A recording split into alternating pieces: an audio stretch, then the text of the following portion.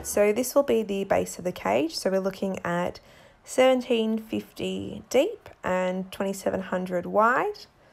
And that's basically based on a 2.3 liner size, because you'll see in the next thing below, I wanted to make the cage to fit perfectly the Guinea Designs Perth 2x3 liners because I love them so much.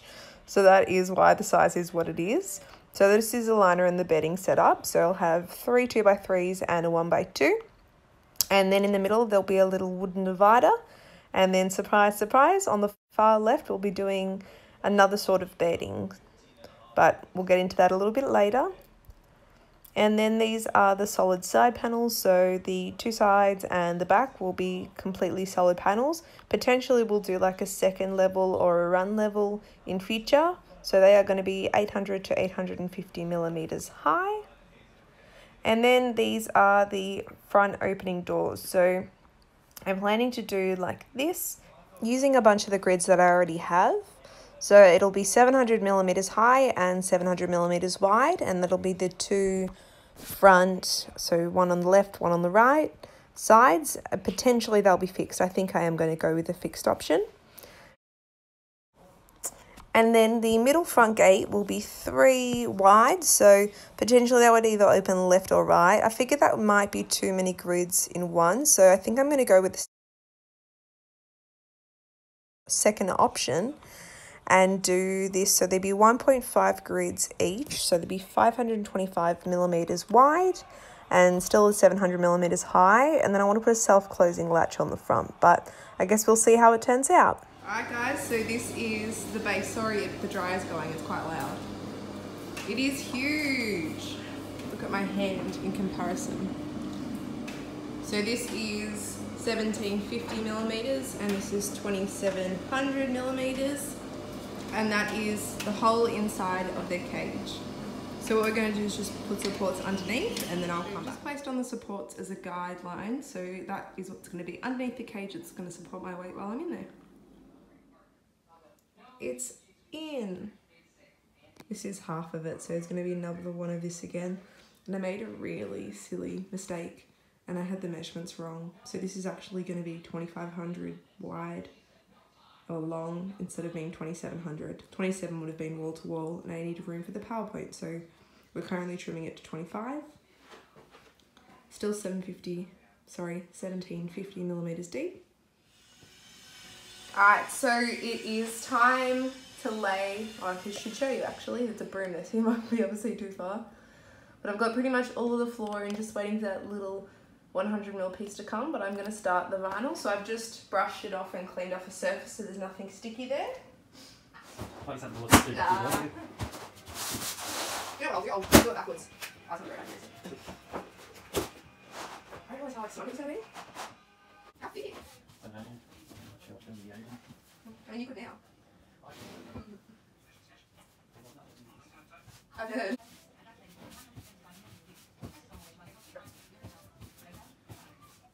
But mine's clean up it. You remember how much you whispered it? Oh yeah, you can have your neck or something. or something else. Oh no, she'll get it dirt. That's it. That's it. How was I so different than before? Go.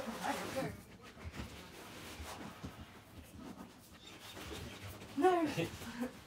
Bend down, boy. Yeah. Oops, please. We did it! That was a lot of hard work. But woohoo! That is the base pretty much almost done. Alrighty, so it is much later at night. I have these 3 panels out. So these are the side panels and the back panel. And I'm going to prime it. And then in 2 hours, I'm going to do the first coat of paint. And then in another 2 hours, I'll do the next coat of paint. And that'll take us to about midnight. So I'm excited. It's all basically so that we can get the cage finished tomorrow and get the guinea pigs in tomorrow night. So let's get started. I'm just going to show you this little section and then I'll do the rest without you.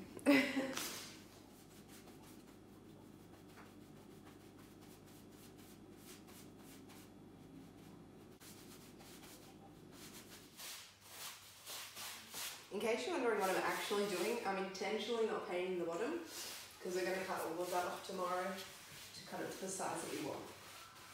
So I'm just doing it down pretty much all the way, but not all of the way. I am all done priming. Woohoo! That took 45 minutes and my back is so sore. The guinea pigs better enjoy this cage. Are we all ready to see the paint?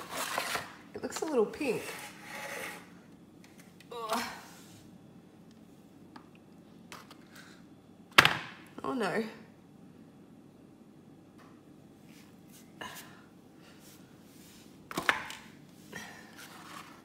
Oh, I think I put too much in there. Look at the little baby roller. It does look a little pink, doesn't it? Alright, I'm gonna put you there. Oh yeah, way too much in here. It's alright. Ah, okay.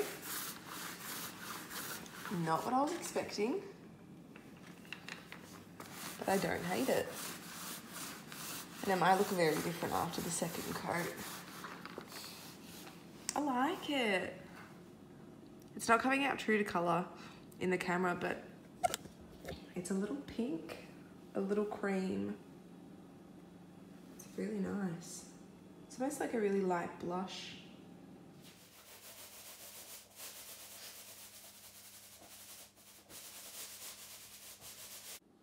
Well, never did I ever think I would have 3 boys in a cage that looks very, very pink. You can't see it, but it looks like he got a little heavy on the red and not heavy enough on the brown, or whatever colour makes brown, because it's kind of looking pink, which is fine. I'm really good at not worrying about things that I can't control. Like, I painted it now. I've just spent $80 on the paint of tin. I'm gonna love it the way that it is. Hopefully as it dries it gets darker, but what I'm gonna do is call my husband in and ask him what colour he thinks it is and see if it's just my mind. All right, here we go. Tell me what colour you think it is. Peach. It's pink, isn't it? No. Oh, is it pink? It's peach? Yeah. You happy with the peach, though? Sure. Good morning. SOS, send help. I woke up so sick. I forced myself out of bed so that I can cut the linoleum so that my husband can stick the signs on after he cuts them this morning. But this is a hellish nightmare. So I'm probably not going to be talking for like the whole rest of the video, but I'll still show you guys what's happening as long as I'm not on my deathbed.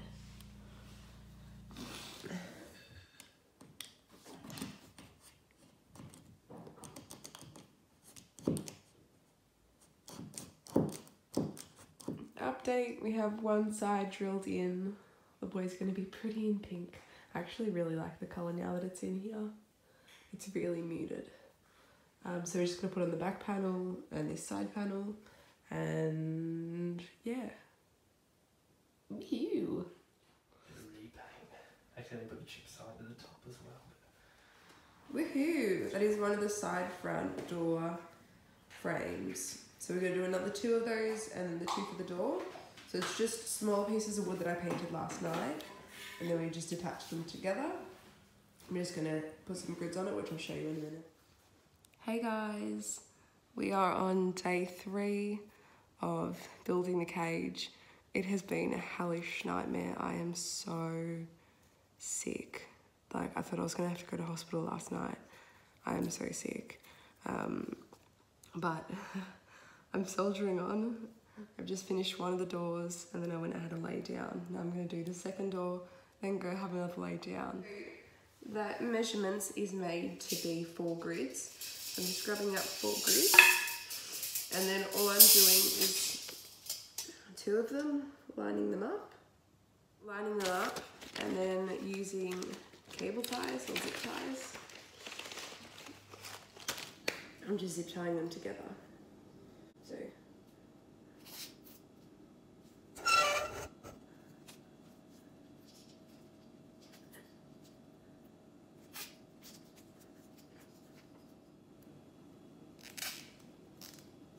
And then I'm just going to cut the zip ties. Alrighty. And then we just need to attach these two together. How good's my voice sound?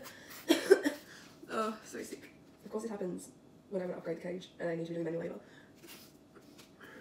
And then I'm just going to cut these ties again. And then, my least favourite part, definitely my favourite part, we attach the grips to here. So, I'm just doing it through the first so you can see. So I'm just lining it up so it looks good. And I'm just using these U-shaped hooks. They just look like that. And trying not to batter my fingers.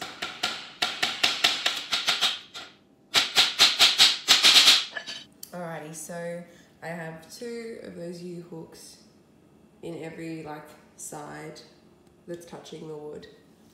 And that's it. That's a really bad join. That'll go at the bottom. The rest is good. Isn't she beautiful? And then this is the other one. Alright, so time to hang the doors. So I'm using these butt hinges. They're 50mm each, and I'm going to use they're zinc plated, so they're silver, but they're going on the inside, so the colour doesn't matter. I'm going to use 3 on each door, one at the top, one in the middle, and one at the bottom. I'm just going to screw those on now.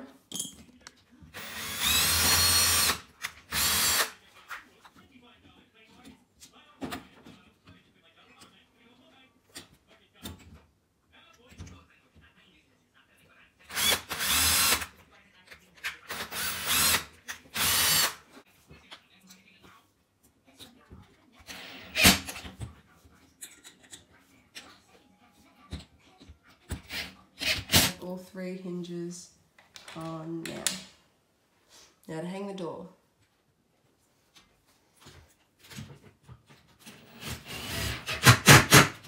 The first door is on. Yay! Alright, we're getting so close to the functional end. We're still got to do all the pretty stuff after this, but functionality wise, we just got the last 2 doors to go on, the front skirting, and then it's functional. So I've got these frames for the 2 doors. They are 400 by 700. After this point, I pretty much got too sick to function, so I don't really have much more footage of the actual build process, but after I put the grids on these doors, we just hung them all and put all the latches on, which I'll show you in the next video when we do the cage reveal. So hopefully that all made sense to you guys. Sorry, it might be a little bit jumbled as it gets towards the end. The sicker I got, the more confusing my footage got when I was trying to edit it. But I hope you enjoyed it anyway.